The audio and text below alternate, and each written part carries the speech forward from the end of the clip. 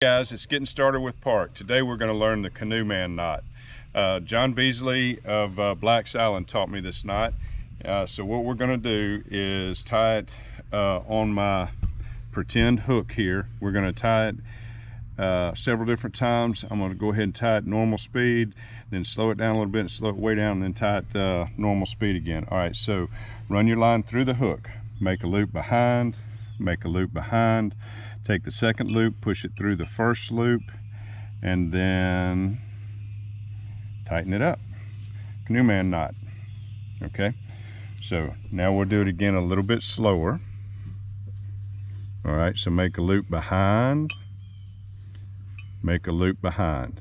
Second loop goes through the first loop, then the tag end comes through that second loop.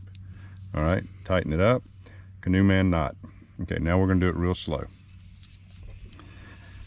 All right. Okay, so through the hook, loop from behind, not in front, from behind.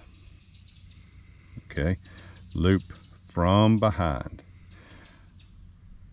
Second loop goes through the first loop, and the tag end goes through the top of that first loop. Okay, canoe man knot. All right, now I'm going to tie it at normal speed. Then I'm going to show you the mistakes that I've seen a few people make. And then we'll talk a little bit about how the knot is most useful. And then I'm just going to run my mouth because I like to run my mouth. Okay, so through the eye of the hook, loop behind, loop behind, loop through, then through, and boom, canoe man knot. Okay, now the mistakes that I see people making. Now you don't have to put it through the eye of the hook first, but you're fooling with the rest of the knot. It just seems like a good time to do it. All right, so want to make the loop behind. Now you see what I mean by behind as opposed to in front. We want it behind. Second loop, it's nice if that second loop is a little bit larger. It's behind also, mostly so it pooches out.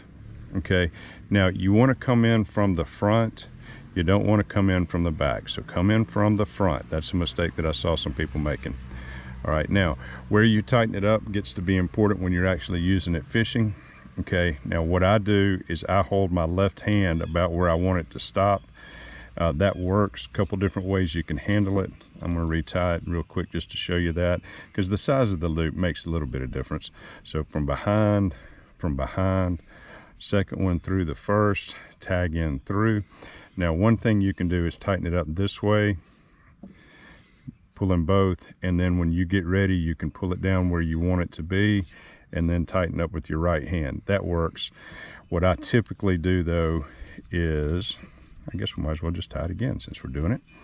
All right, so through the hook, loop from behind, larger loop from behind, second loop goes through the first loop, and then the tag end goes through it. What I do is just from the very beginning, hold my left hand where I want the knot to be, and then tighten up with my right. Okay, and that works too. All right, so like I said, thank you John Beasley for teaching me this knot. Apparently it gets used in salt water a lot, but it's a good loop knot. It gives your lure a little bit extra action that it wouldn't have if the knot was tied directly to it. It might help a little bit with the physics of the knot and the hook pulling in a straight line, so the tip of the hook pulls in a little bit better. Now it's a single stranded knot, so it's not quite as strong as some of the others, and there probably are stronger loop knots. The real value to this one, to my mind, is how easy it is to tie. Now typically when you're fishing topwater lures or lures that have a lot of motion, you can get away with a little bit heavier line, and I think that makes it really nice. So I feel like this is a good knot for topwater, particularly monofilament. There's been somebody else on the internet that said it does better with monofilament than it does with fluorocarbon. I wouldn't doubt that at all. So in any case, canoe man knot, it's a great one if you're going to learn one knot. It's not your strongest, but it's a good one. It's easy, fairly easy to tie when it's hard to see, when it's windy, when it's dark. So in any case, so guys, thank y'all for watching this.